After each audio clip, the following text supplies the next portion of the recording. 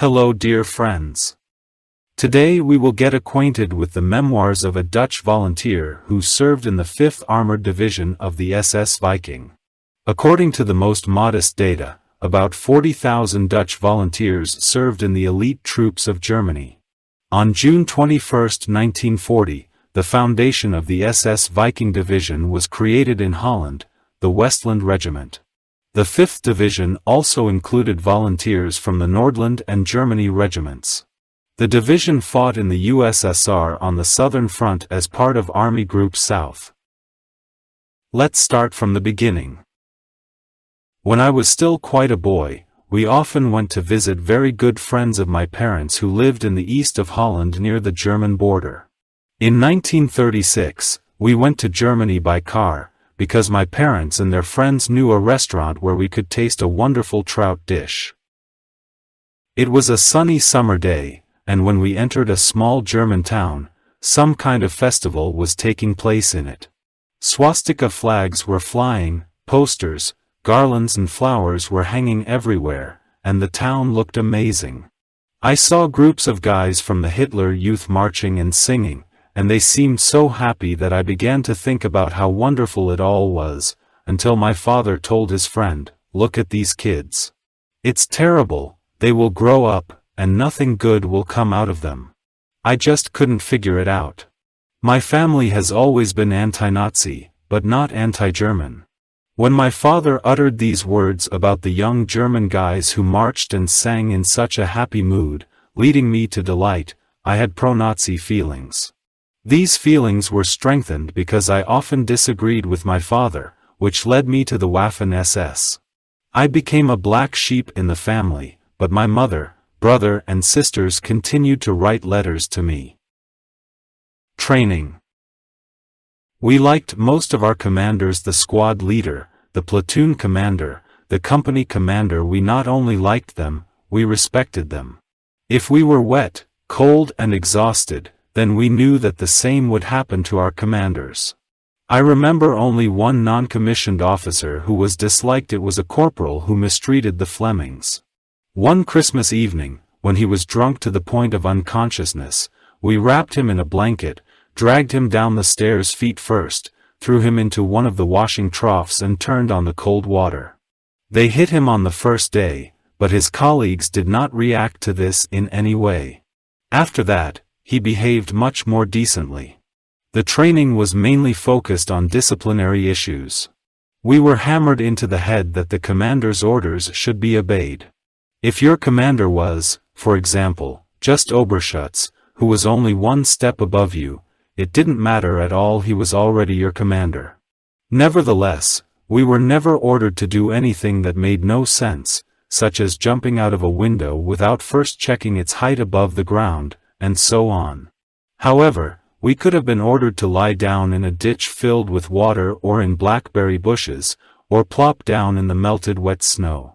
Sometimes it turned into a contest between the will of one person and the will of everyone else. This did not mean that they wanted to break our spirit, not at all, it just meant that the order given to us had to be carried out. Once we were on exercises in the middle of a field that was flooded during a flood, then froze, and then partially thawed, that is, the ideal option for finding shelter. At first, everyone tried not to get wet, keeping the body on the weight on the toes and palms, but as the strength dried up, we moved to the elbows and knees. In the end, we realized how useless it is to disobey orders, and began to flop on the ground with our whole body. We even started messing around, trying to throw ourselves on the ground closer to our non-commissioned officer and knock him down. In the end, we succeeded, and the rest of the non-commissioned officers who managed to stay dry laughed heartily at him. Cleaning and cleaning was a cult.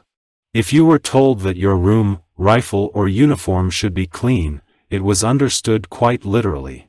Cleaning usually took place on Saturday mornings. It started with the fact that all the guys, crawling on all fours, scraped the stone floors of long corridors and stairs. After this was done, and meeting the requirements of the commanders could mean 2 or 3 repetitions of cleaning, we started cleaning our rooms. We moved beds and cupboards, scrubbing floors and wiping dust from all slats and shelves. The windows were scrubbed with wet newspapers. All this was followed by an inspection, and how we would spend our weekend depended on its results. They inspected not only the rooms, but also each soldier, his cot, bed, and the contents of the locker. The only thing that was not checked was a soldier's satchel, in which we kept personal belongings, writing paper, photographs, letters from home, and so on. Soon I came to the conclusion that it is better to have only two toothbrushes, 2 combs, 2 razors, 2 handkerchiefs, 2 pairs of socks.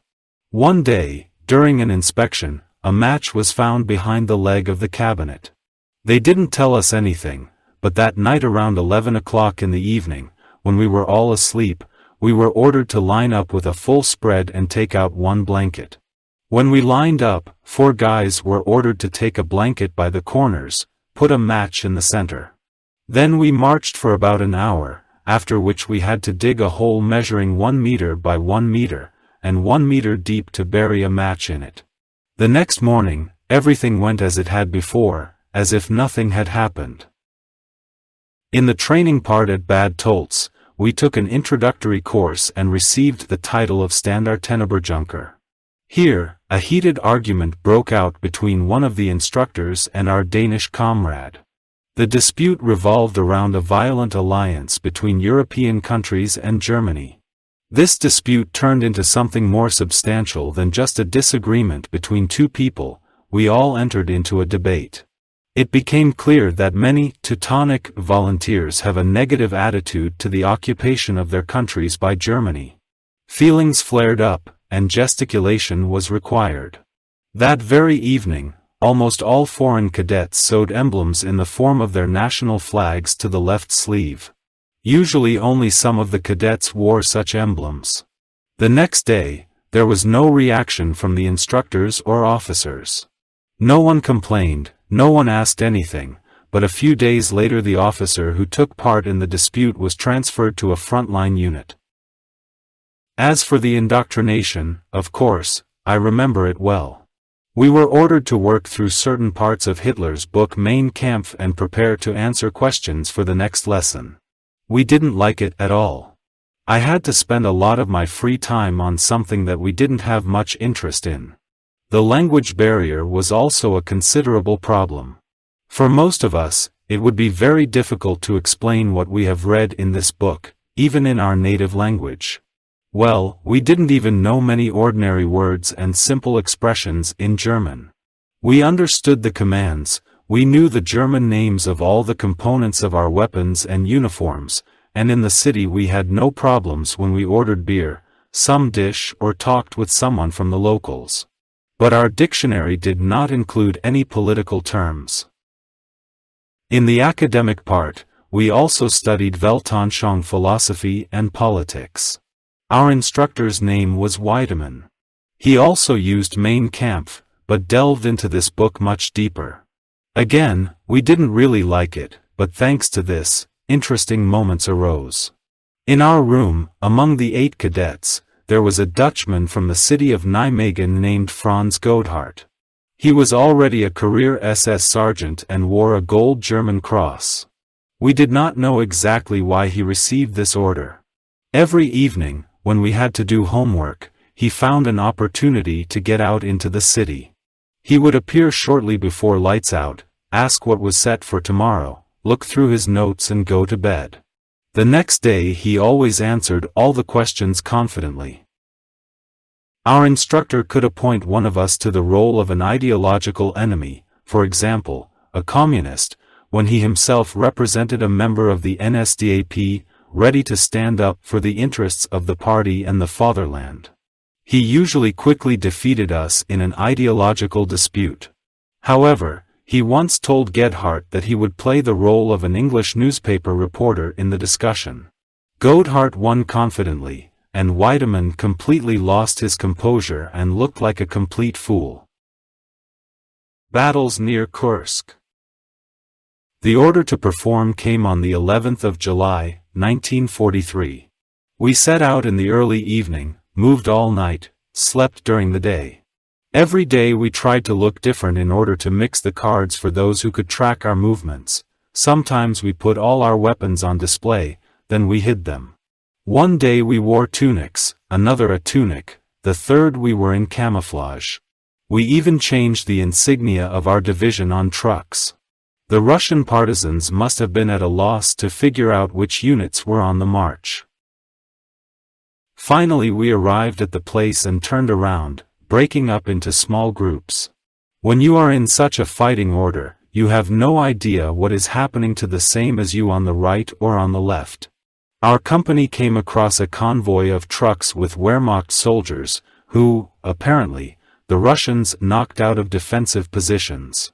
As we moved forward, we abandoned the use of trucks due to enemy artillery fire. We jumped to the ground and walked. The road was country, the ground was soft and sandy, which made our march, especially with a heavy machine gun on our shoulders, very tiring. I was already exhausted when our commander caught up with me and took the machine gun from me to give me some time to rest. All this time he was urging us to move as fast as possible, because there was an urgent need for us. In the end, we took the positions left by someone, and there was a respite. The positions we occupied were excellent, the trenches and dugouts were well dug and equipped. The Russians must have attacked here with large forces and quite unexpectedly, because in the dugouts we found a lot of unpacked parcels and a huge amount of all kinds of equipment and supplies. We had a good time choosing new socks, underwear, and so on. In the middle of this celebration of life, a messenger from the company headquarters appeared with the following message: Monk and his second number to arrive at headquarters immediately. I was beside myself because I had to leave all this wealth and go to the company commander. When we got to him, he ordered us to take a firing position in the trench for the defense of the headquarters. It was about 3 o'clock in the afternoon. At about 5 o'clock in the evening, a prisoner was brought in, who reported that the Russians, supported by tanks, would attack early in the morning on the 19th of July. And he told the truth. It soon became clear that this attack was quite successful. I saw Russian infantrymen moving from right to left right in front of my trench. I had an MG-34, an excellent machine gun, very reliable and highly accurate. My second number was a Romanian, a farmer's son. He didn't speak German well, but his willingness to help me was above average, as was his physical strength. Where any other second number carried 2 boxes of cartridges, he carried 4 and at the same time did not lag behind. There was a shortage of brass in Germany at that time, so cartridges for rifles and machine guns were made of steel and then varnished to prevent rust. So I was there. I had an excellent machine gun, a first-class second number and a lot of ammunition of poor quality. Usually we tried to control the shooting and release only short bursts. This time, however, the number of enemy soldiers moving in front of us was so significant that long bursts of fire were required. This caused the barrel to overheat, and even before I had time to change the barrel, the machine gun jammed. The lacquered cartridge got stuck in the red-hot barrel. While making efforts to debug the machine gun, I forgot about the need to hide, and at that moment it seemed to me that someone hit me on the shoulder with a hammer. I didn't feel any pain, but fortunately I could still move my arm. Then I heard a noise to my right and saw my number 2 jump into the trench, as if about to pick up another box of ammunition. In fact, the bullet hit him in the left temple and killed him. It looked like the shot was from somewhere on the left. Looking there, I saw Russians in brown uniforms. Since my machine gun was out of order, I fired my pistol several times in that direction, and then ran away along the bottom of the trench. Soon I came across several SS soldiers, whom I identified as staff workers, cooks and quartermasters. They were not real frontline soldiers, so it was not surprising that none of them knew what to do. The commander of our company was lying on the ground. The guys said he was killed, but I decided to take a closer look at him. The bullet entered his head near his left ear. The wound looked fatal, and I thought he was really dead, but he moved. The guys pointed to a trench and told me that they wanted to use it to get to the battalion headquarters. I picked up my commander and was about to follow them, but then he managed to tell me not to follow them, but to go forward, to where the anti-tank unit next to us was located. The guys told me that the officer was in a fever, and did not pay any attention to his words. Me and another Dutchman decided that he was telling the truth. I put his hand on my shoulders and started walking, but every time he heard a shot, he made an attempt to walk himself and stepped on my heels, and eventually we fell to the ground. My Dutch friend was wounded in the thigh and could barely move himself. The easiest thing turned out to be just to carry my commander, throwing him over his shoulder. It was not pleasant here, because my wounded shoulder started to hurt, but we continued to move. My comrade was trailing behind me, while several Russians were following him at some distance, who held him at gunpoint. They were just as scared and confused as we were, and in the end, one shot was enough to force them to hide. At some point I stopped to catch my breath. This allowed my commander to open his tablet and show me where we were going. I wanted to believe that he was right, although apart from the three of us and a handful of Russians following us, there was no one in sight at all. We ran into the end of the trench and continued our way along the top until I saw a bunch of trees where, according to the commander, our anti-tank unit was located. Immediately after that, we fell into a large funnel and took shelter in it. I told the Dutchman to help me, because I was completely exhausted. Now he was carrying the commander, and half an hour later a Volkswagen drove up to pick us up. I was taken to a dressing station, the wound was treated and told, to my relief, that the wound was shallow and there were no serious injuries. Here I met once again with my platoon leader, who told me a sad story. Almost the entire company was killed when its positions were crushed by Russian tanks early in the morning. After that, I was transported to a hospital located in Dnipropetrovsk. By the 23rd of August, 1943, I had recovered and received a vacation home. When I arrived home, I saw there a parcel with an Iron Cross of the 2nd degree. The embarrassed mother gave me my award along with a cover letter from my company. Fighting on the Dnieper line. By this time, many of the guys in our unit were already outsiders, mostly Romanians. Our defensive line ran along the Dnieper.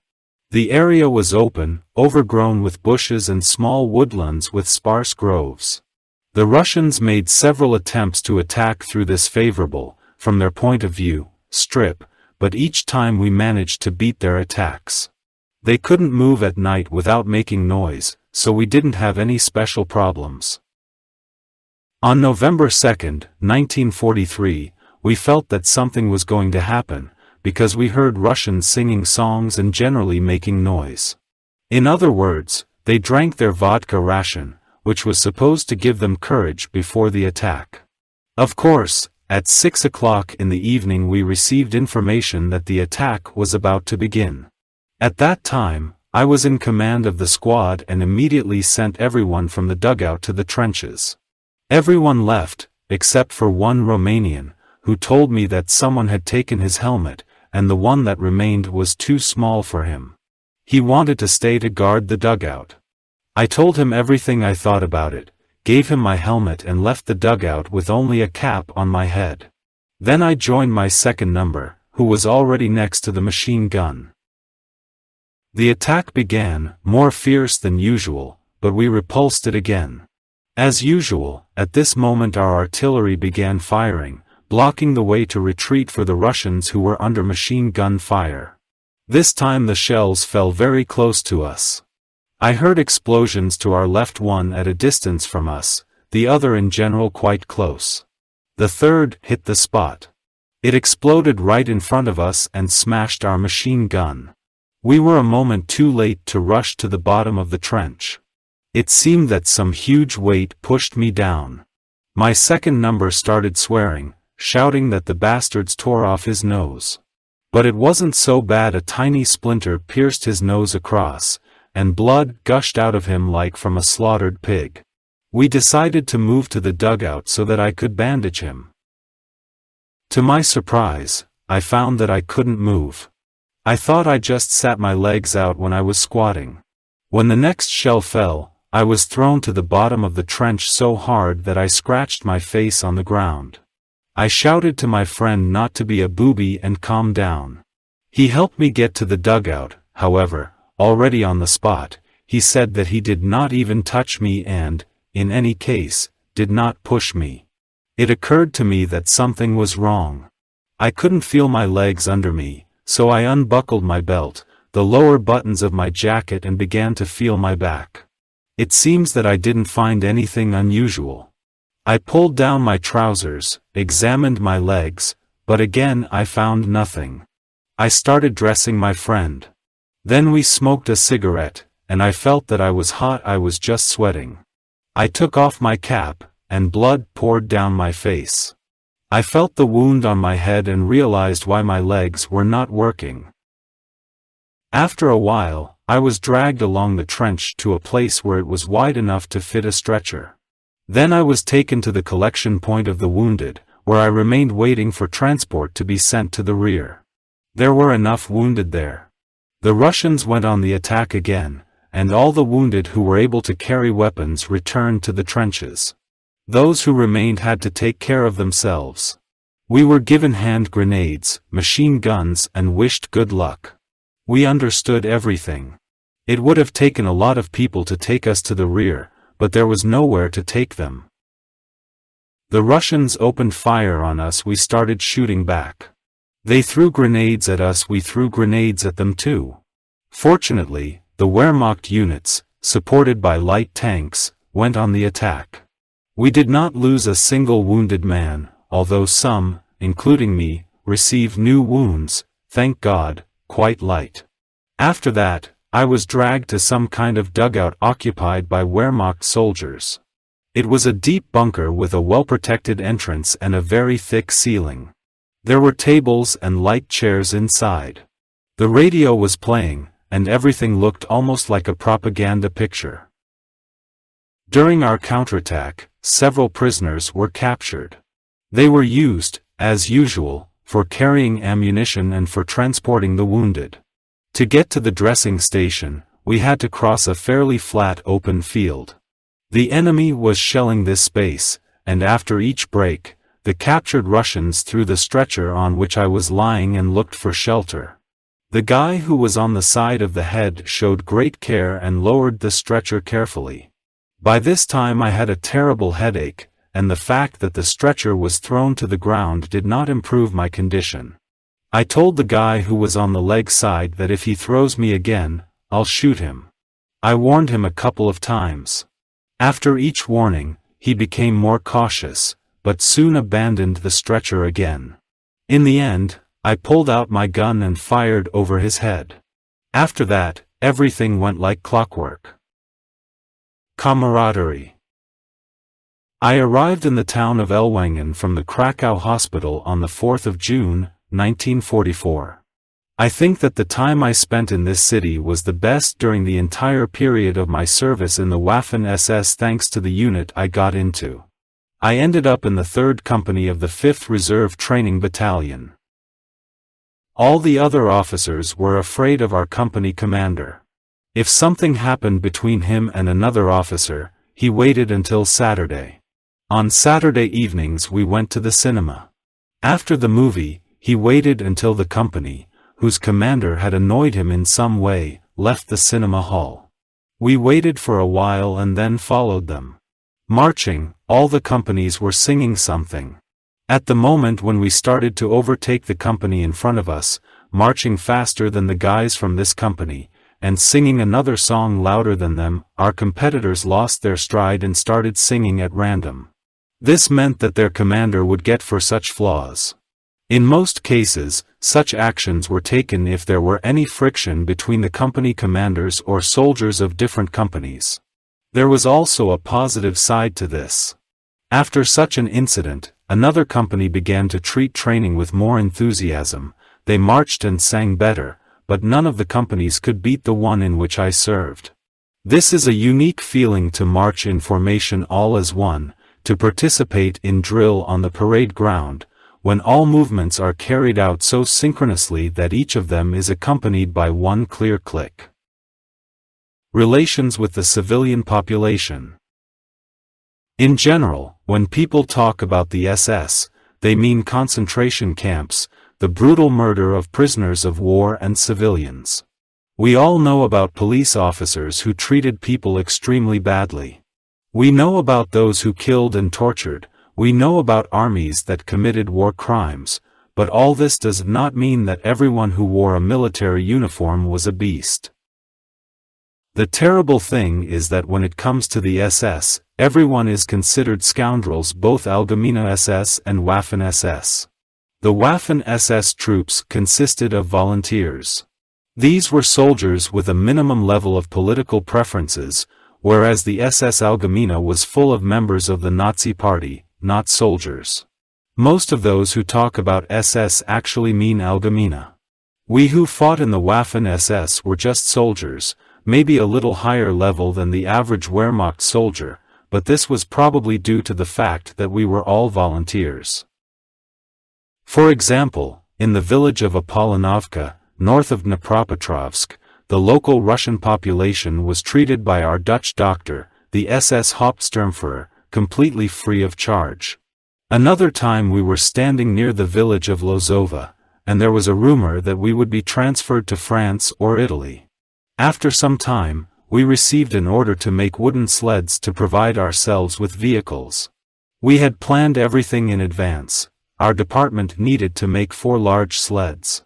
We knew that the grandfather, who lived in one of the local farms, was going to build a house for his daughter, and, having only an axe, managed to carve an excellent rectangular beam from a fallen trunk. We haggled with him and bought this bar for 2 army blankets, 20 rubles, cigarettes and several sewing needles and flints. We had a saw, and in the blink of an eye we put together 4 sleds, and sold the rest of the timber to other departments. However, the next day, a Romanian who spoke a little Russian and was used by our company as an interpreter, laughing at us, said that a grandmother who lived with her grandfather came to talk with the company commander. According to him, she complained that her grandfather worked hard for several weeks to carve out a bar, and now some soldiers from our company took it away. If our Untersturmführer belonged to the type of SS officers they are usually portrayed as, he would just shoot the grandmother. Instead, we were ordered to report to the commander and explain our behavior. We didn't say a word about the blankets, as it was army property, but confessed everything else. The commander decided that we could keep the sledge, since the timber had already been sawn anyway, but ordered the old men to give 40 more cigarettes and 10 rubles. So much for the inhumane treatment of the locals by the Waffen SS soldiers. We often traded with local products in exchange for their eggs, fried potatoes and pickles. At this level, communication with locals was allowed, but any sexual contact with Russian women was strictly prohibited. It was not difficult to follow this order, since I did not meet any attractive women. As for the figure, we could only guess what was hidden under all these many skirts. About the Russians. From our point of view, Russian soldiers were considered a little more valuable than cattle sent for slaughter. They went into battle despite the losses. I'll give you an example. One day we were standing on the edge of the forest. Then we saw the Russians pulling something like an anti-tank gun out of the trees. It was not a large caliber gun, but it was definitely possible to shoot from it. There were about 5 Russians next to him. We saw them deploying the gun, loading it and preparing to open fire. We opened fire and shot them down. Another group came out from behind the trees. Without haste, as if it were a Sunday walk, they approached the gun. It all happened again, we shot those 2. Another calculation appeared. We also shot these guys, after which they left the gun alone. It was something we couldn't understand. It seemed that these people were deliberately committing suicide. Most of all, we were afraid not of death, not of injury, but of captivity. The Russians could behave just like animals. Somehow we got a young Russian deserter, whom we kept in our unit, because he was intelligent, helped us and knew a lot of German words. In short, he was the extra pair of hands we needed. Sometimes at night he went to the other side of the front and returned with several compatriots whom he managed to convince to desert. One morning he didn't come back. We decided that he had simply rejoined his own. A few days later we recaptured a village from the Russians. There was a tree growing in the middle of the village, where we came across our Ivan. Someone familiar with medicine pulled out his guts all the way to the end, and wrapped them around a tree. The attitude of compatriots.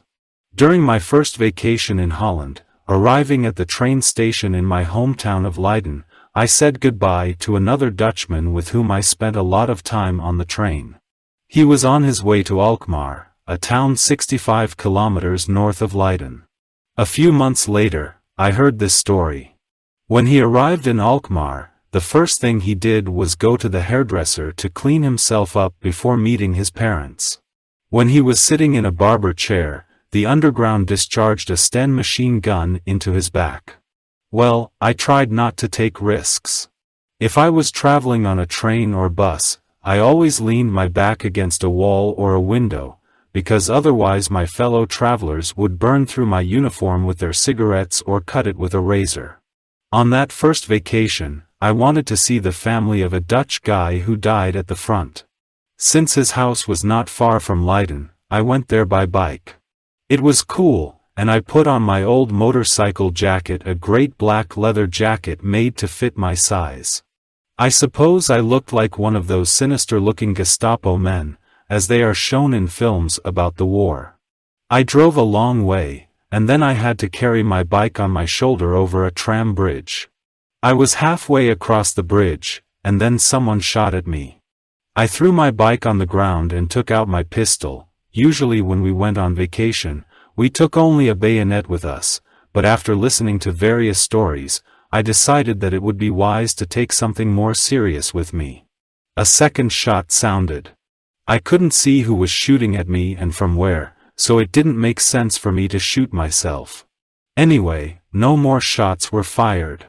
The last days of the war.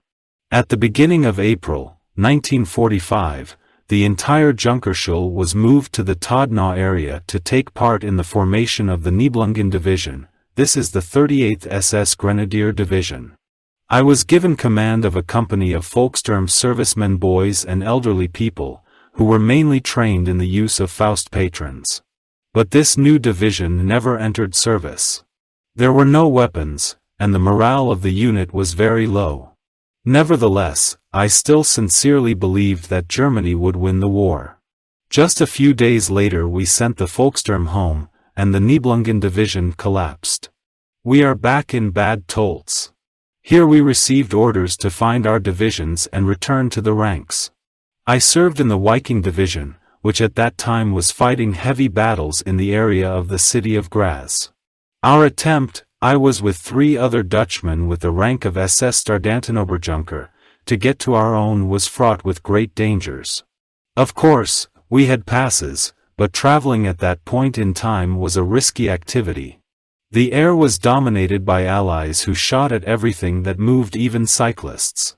Our travel documents expired quickly, and detachments of SS maniacs not from the Waffen-SS, but from Allgemeine rushed through the streets, hanging and shooting those who were considered deserters.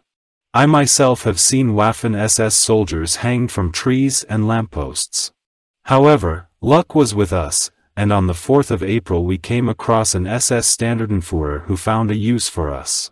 This officer had forms of orders signed by Himmler personally. They gave him the opportunity to do whatever he wanted. Over the next 2 weeks, we confiscated all possible equipment from those military units that came across our way, and stored it on farms for later use in guerrilla warfare by werewolf detachments. This relatively safe period ended on April 29. The Standartenführer moved us to the town of Landshut, where we met with the Gauleiter, the local Nazi leader. I was given a group of boys from the Labor Corps, all aged from 16 to 17, who were eager to fight, so that I could teach them how to use Faust patrons. On the 1st of May, in the Eggenfelden area, near Vilsbiburg, I went out with my guys to the edge of the forest. We had to hold a defensive position in this place.